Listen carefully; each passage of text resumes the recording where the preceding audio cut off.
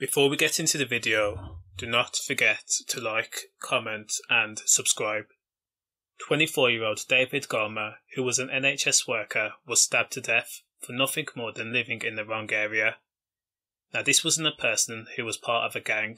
He did not have any gang ties, and by all accounts this was a person whom lived their best life on the straight and narrow, and was a person any parents could be proud of.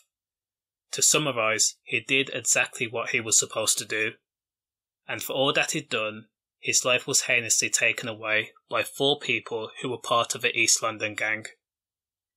The 24-year-old marketing graduate had a job that gave him personal satisfaction, and he worked for an establishment that was held in high regard, the NHS.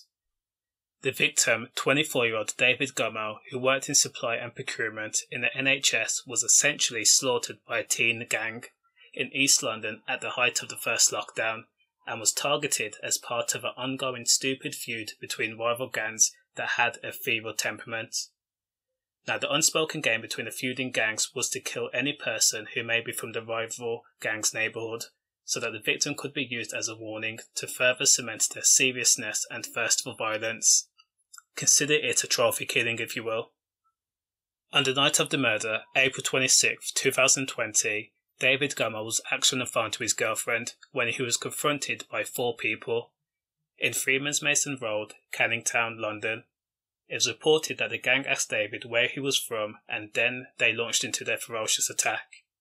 After being stabbed, David actually managed to get to his feet and stumbled a short distance to his home, but sadly he died from the serious injuries right in front of his distraught family, the court was told.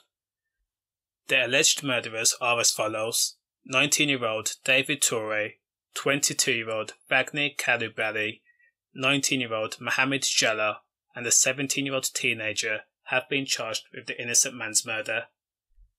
So, during the court case, prosecutor Oliver Glasgow told the court David Gomoh was chosen at random, despite having nothing to do with the gang, and the murderers were part of a known East London gang called Northside Newham Gang. The killing was going to be used to send a message to rival gang members all around London, and all 4 criminals are either members or associates of the Newham Gang.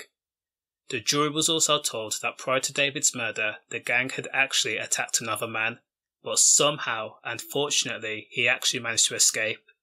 Now, we do not know if the unnamed man was sustained any injuries. As for 24-year-old David Gomoh, he suffered catastrophic injuries. His main arteries were severed, his liver had been cut through, and some of the other wounds were as deep as 12.5 centimetres, and some of the wounds also had been sliced to the bone. This was a gang that had every intent of murdering a person on the night in question, again April 26, 2020.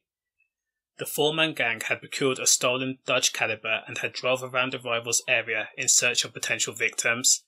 Now maybe it was because that David did not look like a gang member that was the actual reason he was murdered. Maybe it was also because he was on the phone and he looked like an easy target. The jury heard that on the evening of the killing, the 4 defendants met at a hotel in Stratford before travelling in a minicab to a quiet residential street in Plaistow. Each was carrying a bag, the court heard, believed to contain a change of clothing for once they killed a person. In Plaistow, they were said to have changed their clothes in a flat in a side street before collecting the Dodge, which is thought to have been stolen and fitted with fake plates.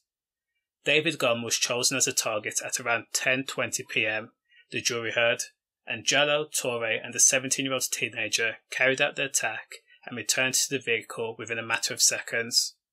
The trial continues. All I can say is condolences to David's family. Stay safe.